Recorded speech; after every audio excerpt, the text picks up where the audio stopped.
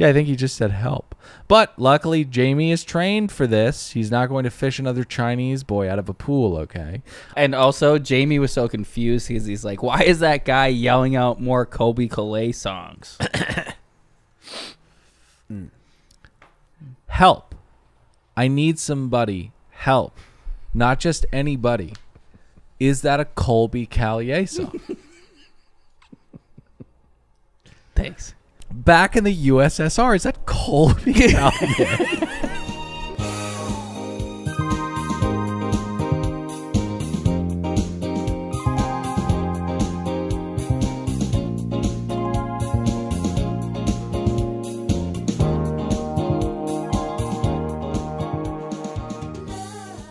Hi, hello, and welcome aboard to another brand spanking new episode of Another Podcast Network presents the Patreon exclusive recap of Peacock's Below Deck Down Under. I'm Dylan, saddled up next to one real Nicholas Davis. Ahoy, mateys. Pat, producer of the podcast, is over there behind my glasses. Permission to come aboard.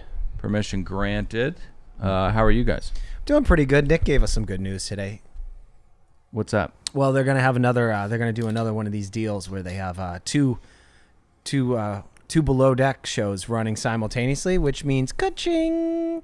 Because one of those, of course, I will be doing for free, Right. and the other will stay behind this nice little wall that you need to pay to come through. Yeah, and I think everybody who is listening to this is really thrilled because they get to be a part of that party. Exactly. For $5 So, or $10 a month. In other words, those who can hear the sound of my voice right now, you're not going anywhere.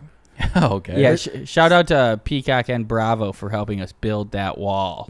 Just a straight run. Build that wall. Oh, you guys build that wall. Are you guys doing a political thing? Well, I don't even know where that would have came from. Where did he get that? We're talking about Patreon and people having to pay us. Right. You know, speaking of YouTube being bigoted towards Hispanics, I had such an incredible Uber ride here today. Anybody could build the wall. This young lady named Anna and me just spoke for the entire time about farm animals, what real birria is, the kind of chiles they use in Guerrero. I mean, it was just so beautiful. I heard Tear him down that wall. Let them all in. I heard him. I agree. Recapping that conversation with his Uber driver to his wife, I was like, "Look at Dylan." Something he would scoff at me for, but just getting a really educational, entertaining conversation with your driver. Are you going to delve into it on APS? No. I thought I'll forget about it because I'm bad at writing down things and I've had a lack of commitment to another podcast. You ever get in an lately. argument with an Uber driver, like over something that you disagree with that they did? What, like the Turks aren't that bad? What are you talking about? Oh, one time I got in an argument about an Uber driver, and she was telling me, because they used to talk a lot more, I think, Uber drivers, Sure.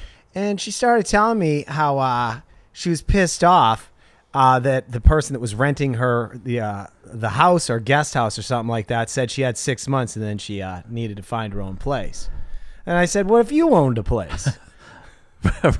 Right. I think she felt she was going to hear a kind ear that agreed to her plight. Right. I was like, if you own the property, you have the right to say. She would have heard kind words from me. No way I'm getting into that muck. I'd have been like, yeah, I can't believe that. Is this You should APS? feel so vindicated. Yeah. No, it is not APS, but before we get into Below Deck, I do want to get a public service announcement out of the way. How are we feeling about the Calamansi Lime Agave Sparkling? Oh, so Dylan brought in seltzers? some really snobby claw just to throw it in Nick and I's face because we drink that Panther piss. And you know what? I appreciate it. I know it's your attempt to belittle me, but I'm enjoying the hell out of it. Of course you are. Perhaps the point is taken, but I'm not nearly offended by your gesture as you were hoping it would be. Oh, it's good, but I am pretty sure we give Dylan a day and we blindfold and we stick a Mike's Hard in his hand and he doesn't know the fucking difference. That's what I'm tasting out right here. I welcome that test. He's going to get you on that. There is a quite a difference between this and that garbage that we that swill that we suck Right. out. Now, you have a heifer's palate, so that's why you think I couldn't be able to tell the difference. Was that right, English? I could tell the difference, too.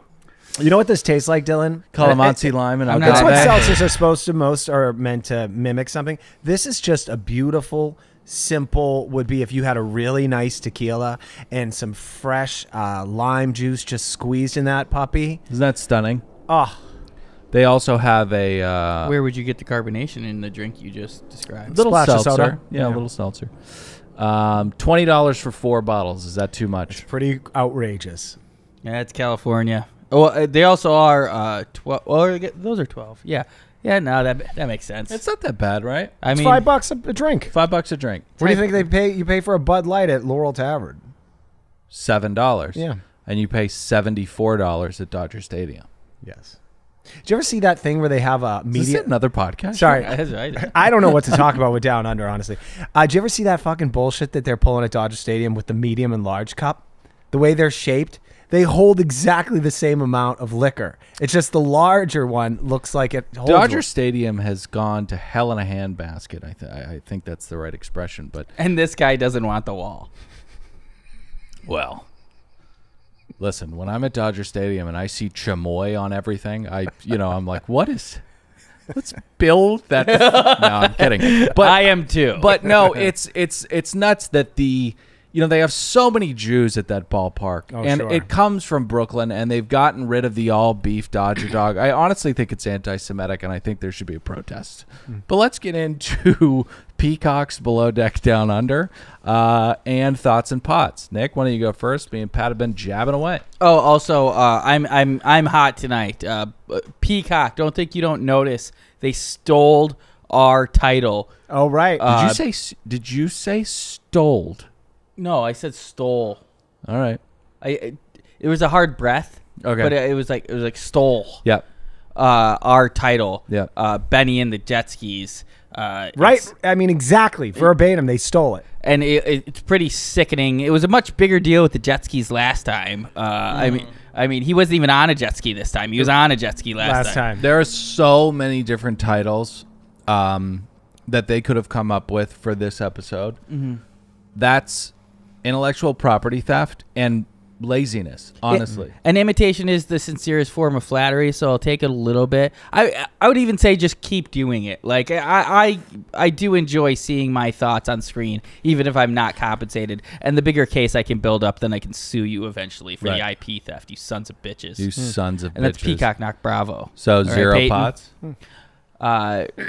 It was an okay episode. 85 pots. 85 pots, Pat. It was the worst episode of the season. Nothing really happened on this goddamn episode. Yeah, I got. I don't know. I guess you guys are gonna have to jibber jabber for about 45 on this Well, that's one. encouraging. Yeah, I've got 10 stuff. knots. 10 knots, huh? Yeah. I actually found it to be kind of a fun episode. Oh. I had a lot to say. A lot of little bubbling instances of hatred for me, and you know how we love to hate when we watch reality television. That's right.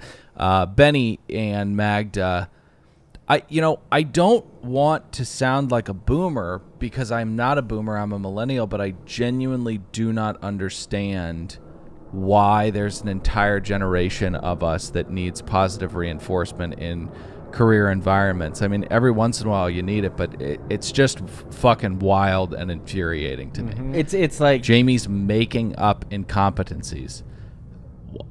Benny, you were pulling a James Bond. You were taking selfies off of the edge of an unmanned vehicle. You're an insane person. It's just like Joe Rogan was telling God sad. I don't want you taking your mental health day, okay? If your mother didn't die, get your ass to work and work. Sure, That's yeah, what yeah. you're saying, right, Dylan? I think what we're trying to find is a balance here now. It Totally, seemed like even totally. 10 or 20, when I first got into the workforce. Not appropriate. You could be punched by your supervisor. Not appropriate. Or choked. Right. That's not good. Yeah, and I was infamously terminated for being in the office on vacation, so you don't want that kind of work environment either. But Magda and Benny are just driving me up a wall. 85 pots. Hey, you guys have both been fired. Did you know, a little confession over here, I've never been fired from a job in my entire life. Oh, your medal's in the mail. Thank you. Talk about the episode. Really cool, Son of- Pat. No, I did love Getsat and Joe talking about, and I'm not a big Joe Rogan guy anymore, but Gad's such a lovely guy, and he was talking about books being. Dylan's the biggest Joe Rogan guy. He's got the JRE tattoo on his back. Gad was talking about how books are fossils of our creativity. Such a beautiful way of putting that.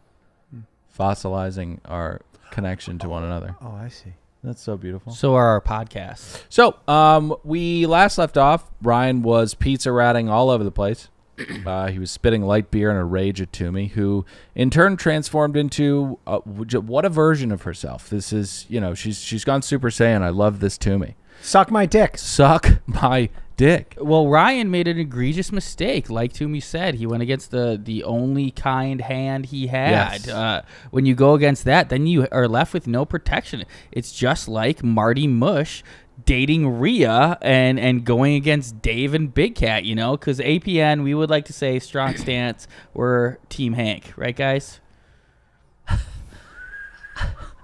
Nick, Pat, are you Team Hank? If you're Milton Strong, you're Team Hank. Are you Milton Strong? Now, you guys accuse me of not listening, and that accusation is very apt. I don't listen. Has this been mentioned before? Yes. Okay. And we've directly asked you numerous times what team you're on. Look at you sucking down that column. Do you got another one for me over there? There is. I got one more, but I kind of think that it's yours. Yeah, you can have it. No, if you no, want. No, you can have it. Give it to him. Give it to him. You can have it. I'm just really enjoying this. It's magnificent, isn't it? Yeah. But yeah, Team Hank, APN. Yep, defend the wall. So, but yeah, egregious mistake by Ryan biting the hand that feeds him and would protect him. That was well, he still has Magna. Well, he has the hand that was rubbing his back, the fingers through his hair, and I don't like that version of Toomey.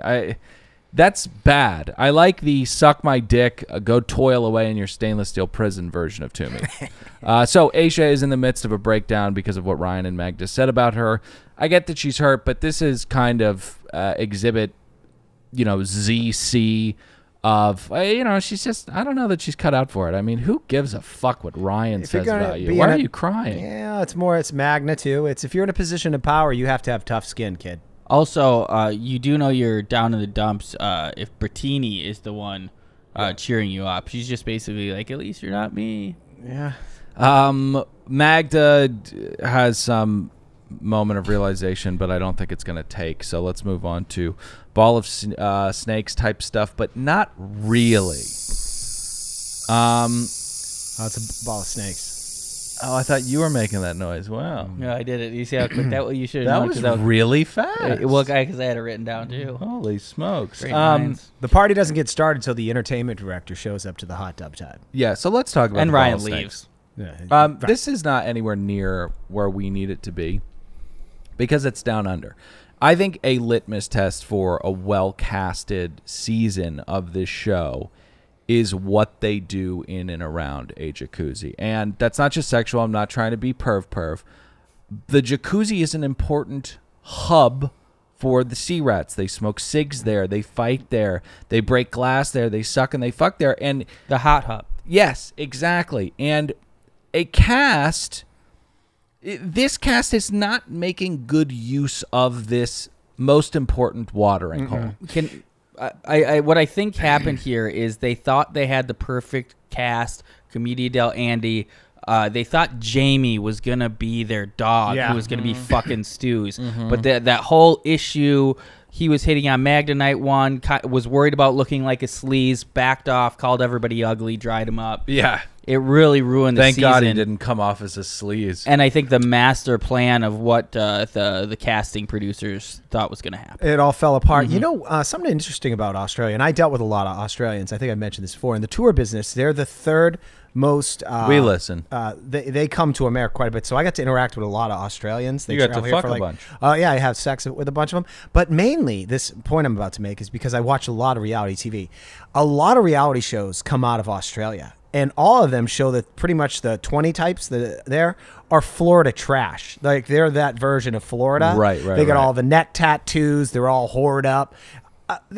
missed opportunity here to not dig into that hopper and pull out some there of that. There are plenty of misfit toys walking around that prison in the middle of the ocean. Very eloquent. Right. You said it way better than me. I do think Bravo/Peacock, though, that's kind of a misstep. We could have had more neck tats. They are doing somewhat of a good job with casting, because what you need is true sea rats, not these ones we get after who have been on a couple of seasons with a polish, like Eddie. They got rid of Eddie. Right. Did you see the news? Yeah. And he was pissed. He says they weren't even paying him well. Yeah, which, like, obviously, Eddie, that's the thing. You can get marginally more than the other sea rats, but if you ask for a real salary, you're done. You're done. We'll get someone new. Not to mention, you just botched a claim of racism directly to you as the leader of the deck crew. So just a bad time to ask for a raise. You've got no leverage. Also, yeah, buddy, and you're showing up to this show with a fucking girlfriend, you Snorefest? Yeah. Well, speaking of Snorefest, we've got Jamie and Culver. Now, Jamie, I like that take. From the look of him, you would think that he was going to be, the Commedia dell'Andy douchebag of the cast, but he, as we mentioned, has the protector element to him. So he really is just a safety warrior, and also kind of a gross chauvinist, not in like that he's like hooking up with people, but he's complicated. He's disgusted by these women, and I don't know, he's not afraid to show it. But then we've got Culver, who is, be a gentleman, man. Britt wants a toasty. What are you doing? And it's helped out by their direct supervisor trying to mash their heads together. Once again, Sure. I think at Ross, dress for less. Right. I don't think that goes over the next day. Maritime law. So Also not okay at Sports Authority. Yeah. Ahoy, mateys. As Dylan would say, it's time to get sexy. That's right. Today's episode is brought to you by Dame Products. You know you got to keep it spicy in the bedroom. Otherwise, things are going to get stale. You guys are going to start fighting, get a divorce, and mess up your kids permanently. But if you don't have kids, you still need to spice it up, because you'll never get to the point, if you have kids, without Dame Products. Let me recommend their most iconic product, Eva. I think it's a little play on words of Eve. It's their first and most iconic product, the first hands-free couples vibrator designed to enhance your partner play without getting in the way. What a tagline. They're poets and they didn't even know it. I think they did know it and rhymed intentionally. But think about that. Everybody loves a little something that vibrates, but the problem is you normally need to use your hands, and then your hands aren't free to do other stuff. People like to be touched with their hands and with that thing, but if you're holding that thing, the point is you got to get this hands-free vibrator, and how you get it is go to dameproducts.com and use promo code BELOWDECK for 15% off your first order. That's promo code BELOWDECK to get 15% off your order at dameproducts.com. That's right. Keep it spicy, everyone. Eva, hands-free, most iconic. They also have a suction vibrator designed to get you there fast. Massage oil.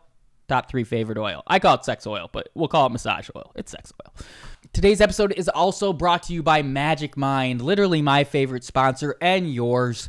You guys know it. It's the anti-procrastination drink. It's going to help you knock stuff off your to-do list rather than see your to-do list grow. That's what I did last week. But today, it's Monday. I had my Magic Mind, and I'm just knocking stuff off right and left.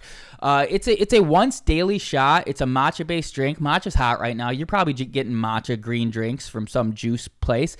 Get this once daily shot that has matcha and 11 other natural ingredients. We're talking echinacea, ashwagandha, and other natural ingredients. It has a nice 30 milligrams of caffeine. That's not going to give you that anxiety that too much coffee does. It's going to give you, along with those natural ingredients, it's really the alchemy of all of them combined. That's why you're not going to get this same type of focus in any other product. But those 12 natural ingredients, like those Captain Planet kids with their powers combined, are going to give you a nice zen, focus, hum throughout the day. So go to magicmind.co, use promo code JASON to prove you're a Below Deck Down Under fan more than Below Deck Med. Go to magicmind.co, use promo code JASON for 20% off. That's magicmind.co, use promo code JASON for 25% off. The night ends with a debaucherous consumption of food. Bertini is headbutting watermelon. She's speaking to her ramen, so it's time to shut it down. On a drunken night where fucking's supposed to happen and it doesn't, you only have one other option, and that's just to fill your fucking pie hole with empty carbs. Yeah. There's really just I always knew when I was gonna be hanging out with a girl, if she was like, "Oh, I'm starving. Can we go through a drive-through or something like that?" I'd be like, "Oh, there won't be sex tonight." Right. Remember your father used to say that, Tom? Son, if you're headed home from the bar with that little lady and she asks you to stop at Jack in the Box to order a milkshake and fries, you're not going to see her naked, dear. You're going to want to get the cheesy gordita crunch after. So, Jamie the Buzzkill tells everyone up at 9:30 a.m. and we get some shut-eye. Now, that shut-eye will be cut 2 hours short because Captain wakes and sees the glass and the cigs and the old lobster is still on his hands and he's pissed off. Never has there been a more appropriate name for an area than the cruise mess. Yeah. All right. Yeah. It is a mess down there. Hey, Don, I'm gonna grab that other claw. I mean, Okay. If Saliorita. I'll even split it with you. there's one rule, please don't call refer to them claws. It's kind of like That's the one clause. No, like what is that The called? no clause clause. No. What is that called when something becomes synonymous with the product? A proprietary eponym. Proprietary eponym. Please do not use claws. Nothing gives me a dopamine hit quite like getting a trivia question right. Mm-hmm. You guys want to go to bar trivia? Put you on my No, back. because there are. What are you talking about? Put us on your back. I'm kidding. There are things that no one know have great nothing about, and I there know. are things that I know nothing about. I've sat in these trivia nights, and I've just been like, "Who the fuck knows the answer to this fucking question? What are we doing here?" I quickly get humbled at a real trivia night. I'll say that. I'll say that. So J-Man flames his deck crew and gives Jamie the Lord of the Flies type choice. Pick the person who will be punished. And we learned last week that he does have that protector complex that the crew didn't know about, so he does fall on the sword. Now, A little late, though. I think right in this moment is when he should have exercised that extreme ownership. That would have been a dope baller move. Yeah. And then he would had a meeting with his team, be like, I don't care who did it, but let's not have it happen again. Jocko would have given him a B- for this, maybe even a C+. Yeah. Or maybe even lower. Yeah, fat pass or fail with Jocko. Yeah. This was a fail. He doesn't have time for the rubric. What Ramos? So the most annoying thing about this is Benny handing out ethics tickets to his coworkers in his talking heads. He's like, "Come on, Culver, own up to this." Hey, Benny, why don't you own up to killing your parents and leave people alone, okay? You little fucking bitch. Sorry, you know what? Bleep that. That's too nasty, but he really pisses me off.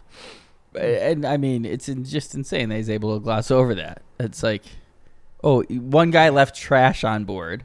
One guy killed both of his parents. You slaughtered your parents. What are we talking about here? Lesser of two evils? These seas are filled with murderers. 100%. Hey, did we get to the part where that Captain Hot Stuff gives him a verbal warning? I'll get there in a sec. Okay. But so first, Toomey gives Mag the rundown on the task that she will surely fuck up soon, and then we get to this meeting with Cap. Yes.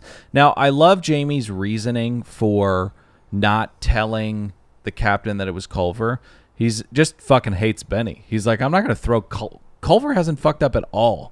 Benny's been fucking up constantly. I'm not throwing Culver under the bus, and that is when Cap gives him the verbal warning. Next time, well, it I'm going to have will to be give you your written. first verbal warning, double secret probation, mate. I was like, where are these fucking demerits for all the cocks being swung in people's faces? Right. I guess we don't have a problem with that, but a verbal warning for not taking the trash out. And it did seem like a very arbitrary, made-up-on-the-spot scale. Like you said, what comes next? We got the probation. It reminded me of this scene from The Office.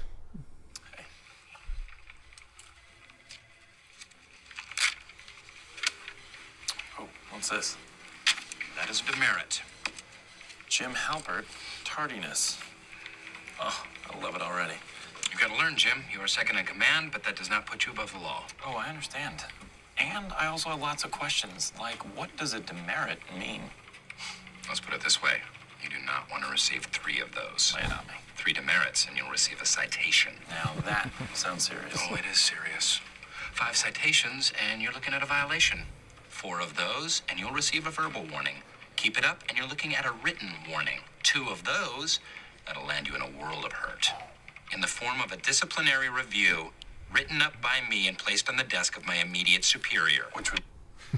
Which would be me. So if Hot Captain's going off Dwight's scale, he's already received 3 demerits, 5 citations, and 4 violations. Yeah, no, I mean, he has been fucking up left and right. Bertini, after... That was only 50 seconds. It seemed like an absolute eternity. No, Oh, dude. I enjoyed it. Anytime I can drink in a little office, I'm a happy camper. Those soothing office sounds. I was going to mention it, but I didn't want to speak right when the clip started.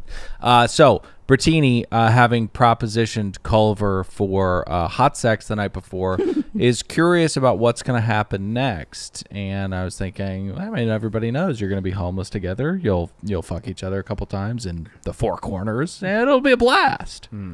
You'll eat beans and canned ravioli and have a lot of water jugs all over the place, and you'll just be fucking each other, crazy. You'll be bums. Don't forget beans, canned ravioli, and other canned foods. Yeah. Tuna. A lot of tuna. But enough Too about much that. tuna. We got to talk about the big one. It's the big sit down. It's the big meeting. It is the Friendship meeting. Dun, dun, dun, dun, dun, dun, dun, dun. Our primaries. These guys are weird. Weirdos. Yeah, they're weird. Reverend Jackson, I called that dweeb, that weird-looking one. He's, of course, referring Looks like Reverend to Jackson. co-primary Carlton Dickerson Yeah. and co-primary Melina Musumechi. I think you nailed that. I think so too. From Sydney, New South Wales, Carlton Dickerson and Melina Musumechi are co-primaries who are strangers to no strangers to first-class treatment. Melina is a senior accounts executive, and Carlton is the founder of a successful financial software company who moonlights as a musician. He even released an album of Christmas songs, which we might be hearing in a bit. Did you? Originally from can't wait Savannah, to hear Georgia, Carlton will be celebrating his 20th year of living down under while cruising through the Whitsundays for the first time. Right. Joining Carlton and Melina will be a few of their friends. Jason is a former acrobat who runs a thriving workwear company. Is that the guy that got a foot cramp and started yelling for help? Help! How the mighty have fallen if it were him. Acrobats don't wear T-shirts in bodies of water. I think it's a rule. If that guy died, I'd hope they put that in his obituary. Died of a leg cramp. Foot. Right. If that happens to me, I drown and die. You're not going to see me screaming for help like an If that idiot. happens to you, you tread for a couple minutes. It does. Well, he had the cramp, It's though. very painful. You tread with one leg, and I also think he had a life vest on. So we'll get there. But also, My God. But also failing to prepare. That means he didn't drink enough water on the lead up. Again, it's his fault. He should have drowned. They should have let him. I've thrown up in my own snorkel before. Thrown up, sucked it back in. Choppy waters. I didn't cry for help. I wanted to, but I didn't. Jason's wife Cheryl works in IT and expects nothing less than a 7-star experience. Well, I think she's going to be a little disappointed. These people get their stars so fucked up. 5 Michelin, 7-star. It's just you're all out of whack. Oh yeah, 62 stars on our flag or something. Rounding out the charter are You got this. I think I got an autocorrect error because it's lowercase. Vanita, Yeah. an entrepreneur and luxury traveler. Peter, who works in insurance, and Richard, a hotel venue manager, who will be extremely focused on the service. This group of workaholic guests are looking forward to being pampered and having the trip of a lifetime. They have high expectations and stirring palates. They are looking You got this. forward to dining and events that will make this charter they will never forget. Yeah. And let's listen to some of Carlton's music. Now he does what? I don't know, but he did a Christmas album. I think he fancied himself like a Frank Sinatra type.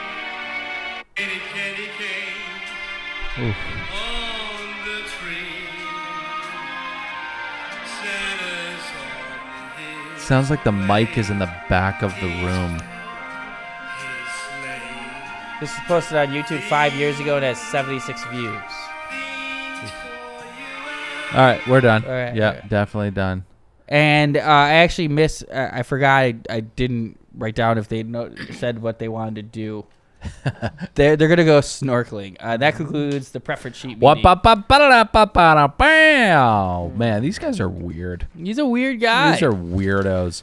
All right, Reverend so Jackson is what we will refer to him going Yes. forward. I agree. Aisha goes on a tour of harm here.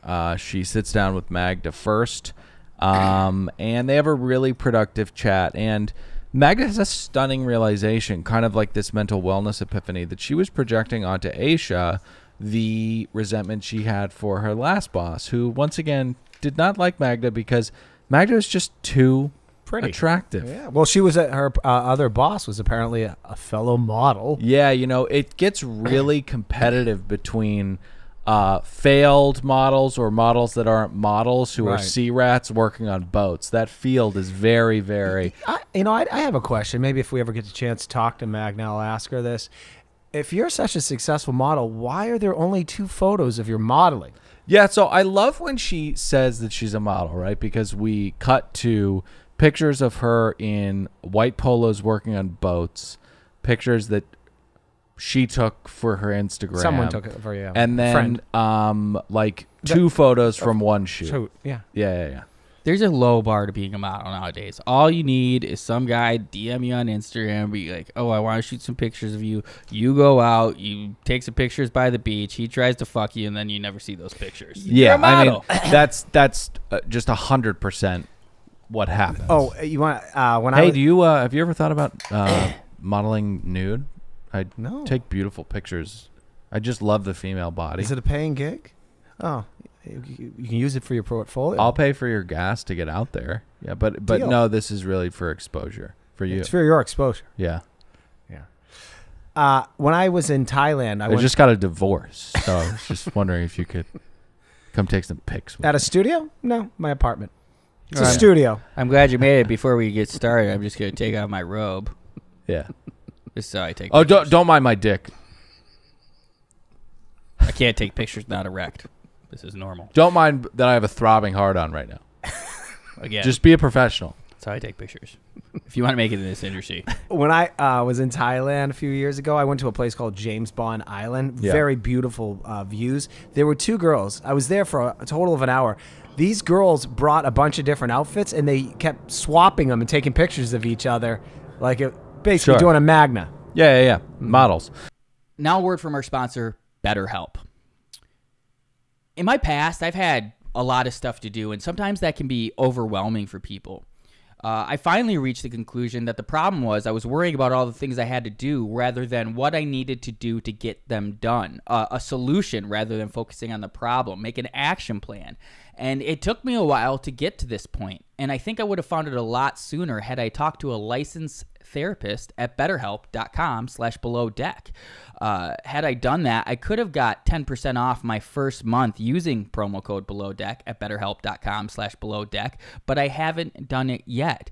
And honestly, if you're thinking of giving therapy a try, BetterHelp is a great option. It's convenient, accessible, affordable, and entirely online. You can get matched with a therapist after filling out a brief survey and switch therapists at any time, just in case you don't like the person that you ended up talking about. They're always going to be licensed, but sometimes you got to find the right vibe.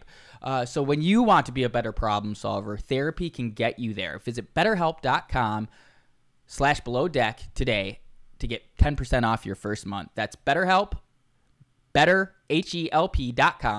betterhelp.com/belowdeck for 10% off your first month. Go get help.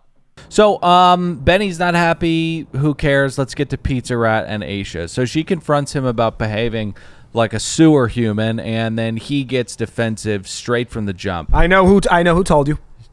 No, that's not the point. You called me. You're saying horrible things. Hey, I know exactly who fucking gave you that inside scoop. Yeah. She did a great job not falling for those red herrings and stayed on Yes. point. She's like, no, you piece of shit. I don't like you talking about me. I don't care who you're from. I love Or you can tell the person that told you all that stuff, they didn't get it completely right.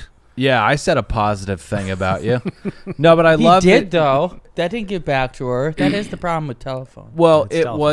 was the overall it was a sentiment disingenuous half thought that he threw out really quickly. He saw that he like looked at the camera right before. Yeah, Like, oh. I like her as a person, but what a lazy cunt, huh? But I do love that Aisha is going around staring this mutiny of losers in the face because I don't know. It just kind of reminds me of, the end of Godfather where Michael's going around kind of facing down the people that are causing the Corleone family issues. It's kind of like what Aisha did. Yeah. But she's just not shooting people in the face. Right. She wasn't even going to join this season, but every time she's out, they pull her back in. So Ryan says something about being stressed leads to showing guilt. Question mark, question mark, question mark. He said, I tend not to get stressed, even if it is my fault. The second you show the stress, you admit guilt. He's a piece of shit. Oh, my God. He also is overjoyed. Just a broken outlook on life. This guy, do you see how the sickening joy he took out of staring at dead baby kangaroos? Okay, so yeah, let's get there. Unfortunately, because of the psyop waged on the world by the Chinese and by Bill and Melinda Gates, they just can't fire the guy. There's no one who's come out of quarantine that is ready to do this. So he knows he's under the microscope, so he's going to chill out, which his version... What psyop? I don't remember psyop. His version of this is shoving baby kangaroo carcasses in people's faces and laughing like everything about him is either sad, disgusting, anger-inducing, just a 0 out of 10 human being. This is him being like nice and funny, and it's just weird. I will talk to him, Dylan. I'm going to promise to deliver that interview. So meanwhile, Jamie sets permanent rolls. Ryan boils some crab.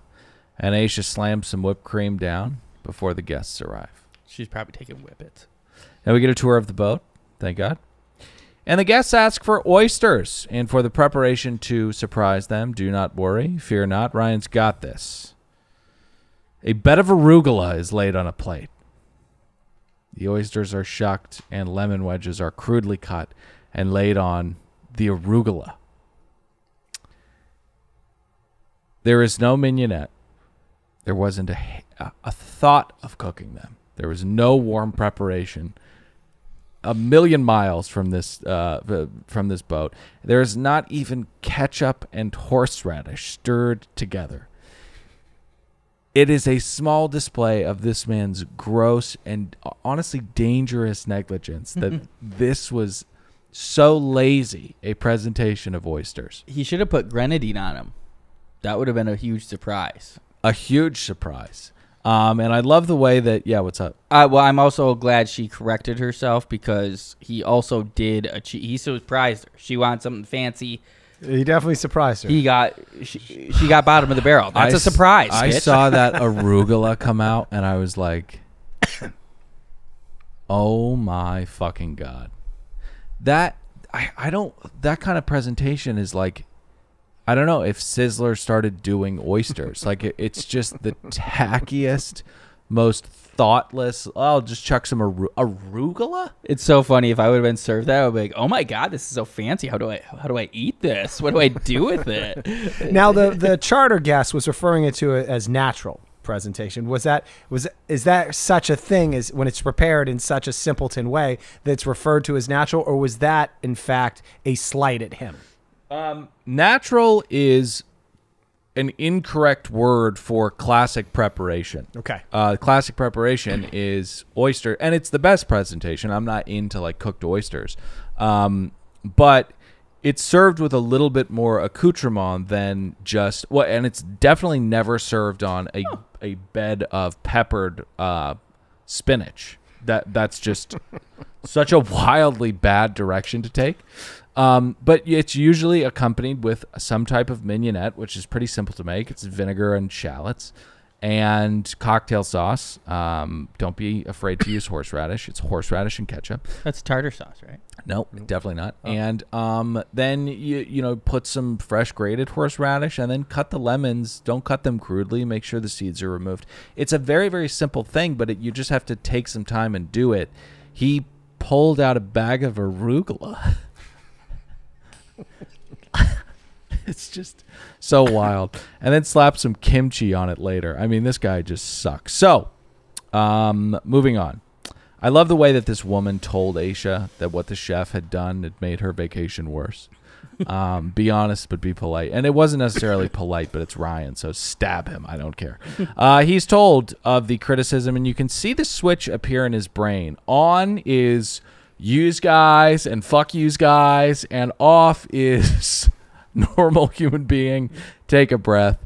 Luckily, he is a changed man, and you can see that in his lunch, which is once again crab, that the guests have to harvest themselves, but this time it's seasoned with something. Shellfish that has to be cracked by the guests is his beef cheeks. He's served it 5-6 times now. We're on episode 11. So the co-primary slams her fucking head into the roof of the tender, and we move on to snorkeling. The guests are having a blast, and then we get to the foot cramp. There is a man in a T-shirt in the water, and he yells help probably 6 or 7 times. Now, there are varied responses to this from the crew on the tender. Should we help that guy? Is he saying help? Is he with us? I'm pretty sure he's saying help. Yeah, I think he just said help. But luckily, Jamie is trained for this. He's not going to fish another Chinese boy out of a pool, okay? I forgot about that. Hopefully this was one night that Jamie his head could hit that pillow and rest, at peace. Mm-hmm. Yeah. It was probably the Chinese kid pulling him under. Oh, right. The ghost. So, And also, Jamie was so confused because he's like, why is that guy yelling out more Kobe Calais songs? I would never laugh at that, but I love that. Help. I need somebody. Help. Not just anybody. Is that a Colby Callier song? Thanks. Back in the USSR, is that Colby Callier? Hey, Jude. All right, so we spoke about it. And then he gets out there, and the guy's like, I want to hold your hand. He's like, this guy fucking loves Kobe Calais. And he just starts talking about blackbirds. All right, so He's saved. he's saved. Pat, take it easy, okay? We're having fun with the Beatles. Oh, sorry. So a lot of things happen. After the foot cramp, we've covered it. It's a pathetic display of masculinity. The man is elevating his foot on a bag of ice. I mean, it's just... but I'm a pussy, and this guy makes me look like Jocko. This isn't just coming from us. The co-primary, Melina, she notes at some point, she says, said, how'd it go? She said, it was pretty fun, except if that guy died, it'd be pretty embarrassing for me. She immediately sold him down the river the second they returned on the tender out. Hey, Melina, how was your vacation? Oh, it was amazing, except for someone fucking drowning. It kind of sucked after that. Yeah, it brought it down to about a 7, but we still had a good time. The crew couldn't even look us in the eye. It felt so stupid. Cold-blooded. And now we have to plan a funeral. All right, so a lot of things happen after this, dare I say. Meanwhile, Benny slams the tender into full speed and starts taking pictures off the side of an unmanned vehicle. When Jamie says, always drive the boat you're driving, Benny says he's trying to create incompetencies. He's manufacturing these demerits, these violations, and these disciplinary actions. I don't know what to say about Benny. He is the worst version of the mental illness of the millennial.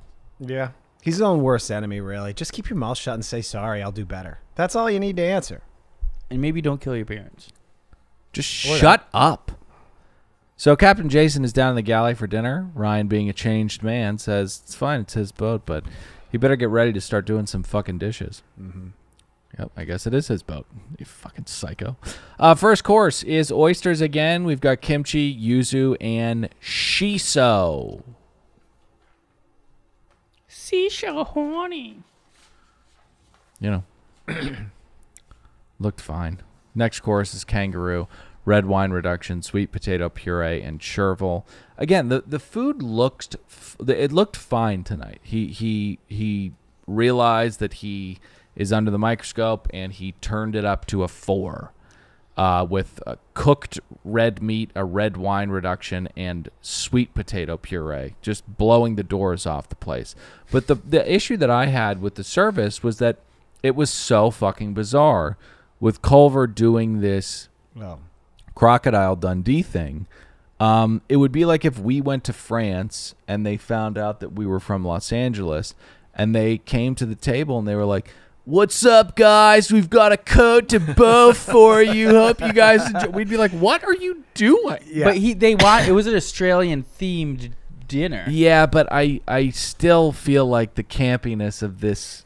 I find it inappropriate. It annoyed me as well. If I was paying for this, I would have said, "Please do not have that gentleman come back to our table." But go Politely. How about one of the young, beautiful women that have been serving us? Hi, can we ask you something real quick? Please do not have that gentleman come back to the table. Going back to Ryan stepping up his game just a bit tonight. Right. That's what rats, be they pizza or sewer, are known to do. Survival, self-preservation. He will do just the bare minimum to stay on this boat, but unfortunately his days are numbered. We hope. So 4 pots. Benny tells Britt that he wants her to do the fishing just once so she can experience it. He is recommending that the charter guests take advantage of this feature. Dick move. I hate this human being. I really, really hate. And it's not like Ryan. Like, I think he can grow out of this. He's had a tough time having slaughtered his parents. He's still dealing with that guilt. Ryan is a broken human being. There's no chance of rehabbing him, I don't think. But Benny, this is just such a nasty, fucking sniveling little thing to do. Like, Britt didn't tell them to go out fishing. This doesn't exist. You got the wrong short end of the stick. Why do you want to subject someone else to it? It's so fucking weird. So weird. All right, so this drives Britt to go and rat on the person who has that protector element we know so well. And when Britt asks for his help, he says, "No. Figure it out." What a leader. What a leader.